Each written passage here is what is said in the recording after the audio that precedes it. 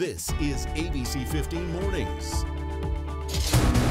A federal judge blocking vaccine mandates, including federal contractors, that similar measures will protect their workforce, protect their customers, and protect our communities. The ruling putting a Phoenix requirement on hold. Opening statements begin today. That chest cam footage is extremely disturbing, but it is her best defense. A former police officer will stand trial for manslaughter. We're all paying more. They lost a lot of money in the past year or 2 years. They have to recuperate that. So that's probably one of the drivers for these increased prices. But are companies using inflation to take advantage of you? Ever stumble while speaking? This morning, look at the most commonly mispronounced words. Oh man, I could make my own list. Right. It's so true for both of us. I think we all feel that way. But I think when we can laugh at ourselves about it, it's all right. Espresso, that's one. Espresso. Oh. I have members of my family who say espresso. Potato. Yes. Right. Hey, Keely O'Kelly here alongside Nick Saletti. We're off and running here to a great start on this Wednesday. Yeah, okay, you might need something caffeinated, espresso or something like that. Warm, preferably. Meteorologist Jorge Torres joining us right now with a quick look at that most accurate forecast. A little chillier than we might be used to. Jorge. Yeah, we've been talking about a pretty warm start to fall and winter. In fact, last week, the first week of December, was the warmest on record for Phoenix. We'll get to those numbers in a moment, but it will finally feel a little more like fall and winter here over the next few days as cold air moves in. Right now, we're tracking a lot of cloud cover and a few light showers, even some light snow trying to be picked up there on Desert Doppler just to the west of Flagstaff. Just a few flurries this morning along the 40. And as you head to the west of the valley out in western Maricopa County, some very, very light shower activity moving to the northeast, just west of you folks in Wickenburg. Right now in the Phoenix Metro, temperatures generally in the 40s and 50s, and we are anticipating those highs to reach the 70s later on today. But it will feel a little more like winter later this week with cooler temperatures, rain, and snow in the high country. So we'll talk more about that coming up in your most accurate forecast. But first, check out those morning rows with Nohel and Graf filling in for Megan Thompson. Good morning, Nohel. Hey, good morning. My word is especially. I hate that one. It's those ES words, apparently. I hear that it's actually more of a Florida thing when people do that. I don't know. I'm just saying. I will tell you that it's an especially smooth ride this morning. We've got mostly green across the valley. We're seeing those typical slowdowns right as you hit the 50th Avenues over in the West Valley and coming down the 17 this morning right around Indian School is where you'll start to see a little bit of a slowdown, but we're not really hitting the brakes just yet. Just higher traffic volume. Looking great across the North Valley this morning, though. East Valley for the most part is doing okay, although we do have a crash on the US 60 going westbound. This is right near Arizona Avenue Country Club Road area. And then I just wanted to give you a quick live update. They have officially cleared ADOT moving and just the last little bit of debris there. So we will look at the rest of those drive times coming up in just a little bit, Nick. At 6:02, a lot of news to get to. This just in, Pfizer says a booster shot of its COVID vaccine may protect against a new Omicron variant. The company says recent lab tests show a third dose increased by 25-fold the level of antibodies. Pfizer's already working on an Omicron-specific vaccine that would be ready this spring if it is needed. This comes as new data shows Omicron could be less severe than the Delta variant. The World Health Organization saying it's almost certain of this. Health officials say while it's highly transmissible, it looks like it leads to less severe symptoms. And we must remember these are still in the form of anecdotal, but hopefully in the next few weeks we'll get a much clearer picture. But it appears that with the cases that are seen, we are not seeing a very severe profile of disease. The Omicron variant now confirmed in at least 20 states. Arizona is still not one of them. Well, it is the Delta variant driving the recent surge in COVID cases across this country. And the CDC reports about 1,100 people are dying every day. Those numbers are up more than 50% from just last week. And the death toll does continue to rise here in Arizona. We are now averaging 64 lives lost daily, and that is the highest number that we have seen since March 1st. As for cases, our average is up 30% compared to the week of Thanksgiving. 67% of Arizonans eligible for a vaccine have received one. And the debate over vaccine mandates is not ending anytime soon. A federal judge issuing an injunction against a mandate for federal contractors. So let's bring in our Jamie Warren, who's live for us right now. Jamie, this is a decision that now affects the city of Phoenix employees. Nick and Kaylee, it was an issue debated here at last night's city council meeting, and now this fight is going to face even more legal challenges, with our state's attorney general filing a lawsuit against it. It was just 24 hours ago that the city of Phoenix had this vaccine requirement in place for all employees. They had to be vaccinated by the middle of January, but that is now on hold after a federal court ruling that came down yesterday. The city's decision came less than an hour before the city council was scheduled to discuss the issue. However, council did still meet and took over an hour of public comment, and as expected, they remain very divided. Ongoing squabble over simple public health measures, whether it be masking or vaccines, is tone deaf and insensitive at best.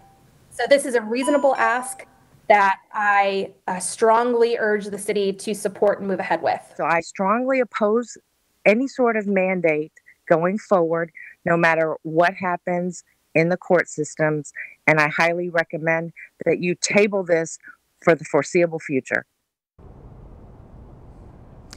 And it was also brought up during that meeting that Tucson has implemented a vaccine mandate for city employees, but its city council made that decision on their own, whereas the city of Phoenix City Council said that they were making that decision based off of that federal contractor mandate. So obviously a lot of opinions on this one. We are going to keep tabs on it as this story develops. For now, reporting live in Phoenix, Jamie Warren, ABC 15, Arizona. Every parent knows that remote learning can be a challenge. You've lived it, but it doesn't only affect K-12 students. This morning, we have new research showing online learning is having the opposite effects at the college level. Amelia Fabiano live this morning with data you will only see on ABC 15 Mornings. So break it down for us, Amelia. What's it telling us? So, Nick, a company called Instructure did this study. They make the app Canvas. It's an online platform that a lot of universities like ASU use to connect students with their professors. They can submit assignments on there. They can even take tests on there right from the palm of their hand or their laptop. So what they're finding is that demand is skyrocketing for online classes or hybrid classes. That's what schools are asking them to help them with, even as in-person learning resumes. So really, gone are the days of those 300-person lecture halls we all think of, right, where one professor could barely engage with a lot of their students. Some of those larger courses now may find more benefit in shifting to online or hybrid learning to have more engagement with students, especially where, you know, this current generation of college students and really every generation after them is so native to the digital world. Colleges and universities across the country have been using companies like Instructure to try and help them fine-tune online learning with more intentionally designed programs. It's a demand that experts say didn't really exist pre-pandemic. I think before COVID, online learning was somehow viewed as less than, right? It was not considered on par with in-person education. And just like working from home right now, you know, we've all proven we can be productive working from home. Students have realized that we can be productive and we can really achieve our academic goals with online learning. Yeah, good to have options, right? But of course, it is still good to have that in-person experience in some cases. But that expert tells me even with in-person, they should really be coupling that experience with more advanced technology options to really connect those students better together. Nick, it's going to be really interesting to see what this company finds over the course of the next year in their study as well. Especially with the convenience factor. I'm getting my master's right now. All my classes are online, and I can't tell you what a difference it makes with working and everything else, right? We're all so busy. So, I mean, just the convenience factor too. Interesting stuff, though. I'm sure more to come from that. Amelia Fabiano live for us this morning. After nearly 2 years of virtual events, the Scottsdale Museum of Contemporary Art is going to welcome back guests this week. Mystery in the Museum returns Friday. Visitors have the chance to try to crack codes and riddles to break a curse. There's also going to be some hybrid events that people can participate in virtually. Boy, a massive fire. Look at this. This is a junkyard in Phoenix. Maybe you saw that plume of smoke from miles away. Our Cliff Castle chopper over that scene near 27th Avenue and Buckeye. Lines of cars charred. Dozens of firefighters working together to fight the flames. In fact, we caught up with one guy who works across the street who says he is thankful for their efforts. You can see the flames all the way to the sky. That was scary. I never see a fire that close. We were afraid that they were going to come this way and start burning everything. And that fire burning hot, clearly. Phoenix Fire telling us they use hundreds of gallons of water a minute to put this thing out. There's no word yet on a possible cause. 6:09 and good news for gamers. Next on ABC 15 Mornings, you can now play video games in a Tesla when the car is in motion. We're going to explain this one because I know it's bringing up some safety concerns. And the eyebrows go up too, right? Then this, elves on the shelf, snow for the kids, and Santa, I know him. Some great holiday fun landing on your Wednesday morning bulletin board. Plus, education goes before the Supreme Court. Justice is about to hear a case that could expand school vouchers in Arizona and across the country. Plus, the ABC 15 Live Drive is on the move this morning in Chandler, heading southbound on the 101. Looks pretty good. The opposite direction might have more traffic for you, though. I'll show you the other spots that are starting to get clogged with those desert drive times. Welcome back. Let's get to your morning headlines. One-time chief of staff to former President Donald Trump expected to be out on a scheduled deposition with the January 6th committee today. The panel says it's going to pursue criminal contempt charges if Mark Meadows does not show up. The committee recently subpoenaed phone records from more than 100 people, including Meadows. Opening statements begin today in the trial of former Minnesota police officer Kim Potter. She's facing manslaughter charges for shooting Dante Wright during a traffic stop. Potter claims she meant to fire off her taser instead. A bill that authorizes more than $700 billion in defense funding heads to the Senate. The measure also contains changes to how sexual assault and harassment are handled within the military. Tesla drivers can now play video games while their car is in motion. Before, games could only be accessed if a Tesla was in park. Users have to press a button saying they are the passenger, though, just to certify that you're not driving, kind of shifting lanes. Right, and then, or distracted. Trying to rescue Princess Toadstool at the same time. I'm just glad you clarified, okay? Hey, a Valley veteran reflecting on Pearl Harbor and the attack 80 years later. Jack Holder is 99 now, and he tells us he remembers everything about that day. It's always nice to come back. I enjoy it. It brings back some of the horrors, of course, but I've never been bothered with any nightmares or anything like that. Well, Holder was a pilot during World War II. He served 8 years in the Navy. He did go back to Hawaii for the 80th commemoration. He's actually turning 100 years young Sunday, and he has a big celebration planned, which does include a ride in an historic World War II aircraft. ABC 15 Desert Drive Time, sponsored by Accident Law Group. All right, checking those roads on your Wednesday morning. We're looking pretty good. We're just starting to see the typical slowdowns for this time of day. We do have a crash that is in the clearing stages, but be mindful you might see some flashing lights out there on the US 60 westbound right near the 87 Arizona Avenue area. This morning, that view out there, can't see the crash, but you can see we've got a lot of cars out on the US 60 this morning heading west. So just be mindful of that you are going to be in very good company out there. But that long drive, if you're starting all the way back at the 202 and working your way to the 10, still just a 20-minute drive this morning. If you're taking the 51 south from the 101 to the mini stack, that's a 15-minute drive as well. Our longest drive time, as per usual, is the I-10. If you're coming in from the far west valley, we're at 25 minutes, but so far we're still giving it the green light because we don't have any crashes out that way, and it's not stop and go traffic just yet. Coming down the 17, also looking great this morning. 15-minute ride, so fingers crossed we can get through this hump day with a very smooth ride this morning. Now, looking ahead to that most accurate forecast, here's meteorologist Jorge Torres with what you can expect for the rest of the day. Hey, Jorge. Hey, good morning, everyone. Temperatures at 616 are in the mid-50s here in the valley. We're still keeping an eye on abundant cloud cover and some very, very light shower activity, mainly west of the valley in a stretch extending from essentially La Paz County all the way up to the high country, where blue indicates some light snow right around the Williams and Flagstaff area. Again, a little accumulation anticipated with this particular disturbance. We'll have to wait another day before the next storm, the stronger of the two, begins to impact our state, which will also bring with it cooler temperatures. So here's Futurecast for the rest of your Wednesday. Will begin to clear out by about midday or so, but temperatures still cooler than yesterday by a couple of degrees. We're calling for highs right around, we're going to say 72 for the majority of the valley. But beginning tomorrow morning, we start to see that next storm impact the state, mainly to the west over by Lake Lake Mead and also by Bullhead City. And then by 10 o'clock in the morning, you see most of that rain beginning to move quickly to the east, impacting areas around the Grand Canyon and also near Page and eventually Flagstaff, where we're talking about snow at the elevation level of 6,000 feet and above that. Below that, we're talking about rain. This does include portions of the I-17 corridor from Camp Verde all the way to Phoenix. And the chance of rain in Phoenix really picks up tomorrow night into early Friday. As far as rainfall amounts in the Phoenix metro, anywhere from 1/10 to 1/4 of an inch is possible. In the high country, 2 to 5 inches of snow above 6,000 feet and much higher in the higher elevations, too close to 9 to 10,000 feet too.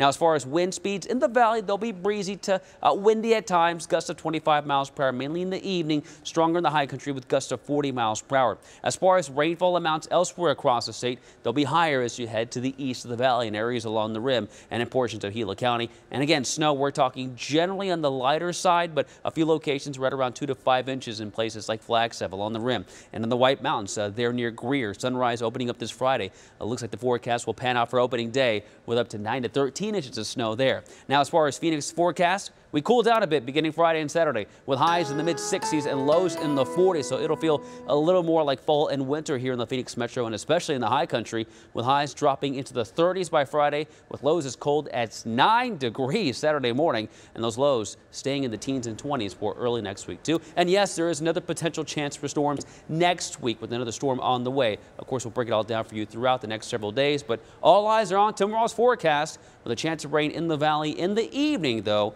at 80%. 619 Uber Eats adding seasonal items to its delivery options. Users can get Christmas trees and wreaths delivered through its seasonal decor store. Right now, this is only available in New York, LA, San Diego, and West Palm Beach. Uber says its holiday hub will continue into the new year and the offerings will change depending on the holiday. No word yet on when or if this could be available here in Arizona. It's a good idea. For a lot of people, the holidays mean tamale time, right? And with just a few weeks until Christmas, the Tucson Tamale Factory is beyond busy. Margarine, baking powder, salt, buttermilk, cottage cheese, yellow cheese, white cheese, and green chili. Got a lot going on. Sherry Martin says they're all about the tradition there, and they try sticking to decades-old family recipes. I love when I hear people talking about making tamales and carrying on that tradition in their kitchen and with their family and with their kids. I know she'd be really proud of what we're doing.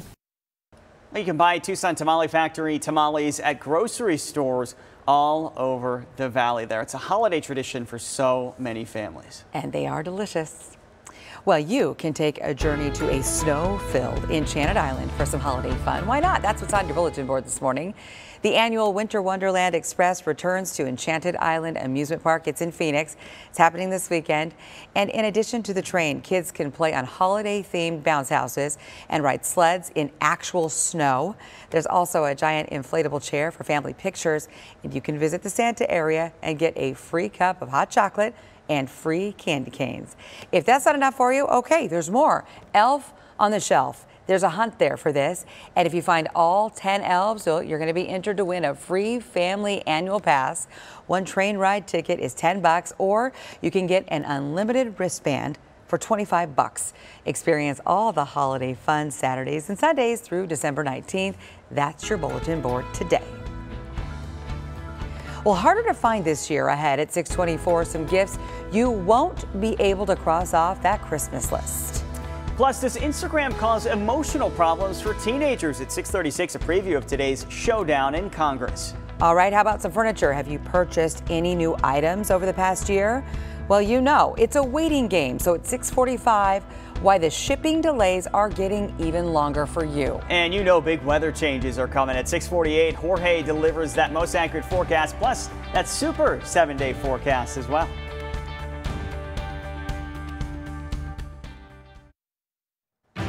$624, finding all the gifts on that Christmas list. If the struggle is real for you, you're not alone. A new survey from digital.com finds 40% of those who started shopping before Black Friday say they haven't been able to find everything they plan to buy. Is that, well, you're an early shopper. Have you found everything? Yes. Okay. Turn to Nick because he knows he's got some great tips. Clothing, electronics, and toys, they top the list of the hard to find items. And this survey also shows last minute shoppers say that they're going to turn to gift cards or cash if they can't find the stuff they want. So in terms of spending, 38% of shoppers say they're going to increase their budget this year. Hey now.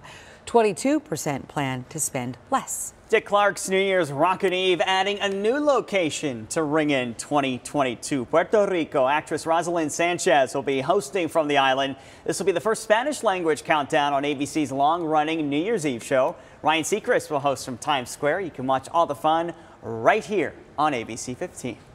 A release date now set up for the upcoming film about director Steven Spielberg. The Fabelmans is loosely based on his own childhood, which was right here in Arizona, went to Arcadia High School. It'll hit theaters next Thanksgiving. Spielberg wrote the script himself with West Side Story screenwriter Tony Kushner. It's good to know that he has a voice in this, right? I mean, it's just, I'm looking forward to it. Epic story, yes. It is. Oh, yeah. Okay, so from pop stars to cryptocurrency and the latest variant of COVID-19, these are all the things apparently we've been pronouncing wrong for the past year. The U.S. captioning company putting together the annual list of the most mispronounced words. Here are just a few of them. This one I had no idea what the heck it meant. Cheugy. It's a term used by Gen Z to mock millennial things that are outdated or no longer trendy. Also, Dogecoin, the cryptocurrency, which I would call doggy coin. Okay, yeah. Because the icon is a little Shiba Inu doggy. Exactly, yeah. Exactly. I needed a lesson in that one as well. Billie Eilish, the singer, Chipotle instead of Chipotle, I guess. And finally, Omicron, or is it Omicron? I say Omicron. And I say Omicron. Let's call the whole thing off. From Gilbert, Arizona, Christina Birch. Next at 6:30, Arizona proud, heading to space. Valley woman about to become an astronaut. The city of Phoenix putting its vaccine mandate on pause. I'll tell you why that is and the impact it could have on thousands of employees. And the CEO of Instagram in the hot seat. Lawmakers on Capitol Hill preparing to find out what the company really knows about its impact on young users. On this Wednesday, we are tracking our next storm, meaning rain and snow chances returning to Arizona, and we'll tell you when it'll arrive in detail coming up in your Super 7-Day forecast.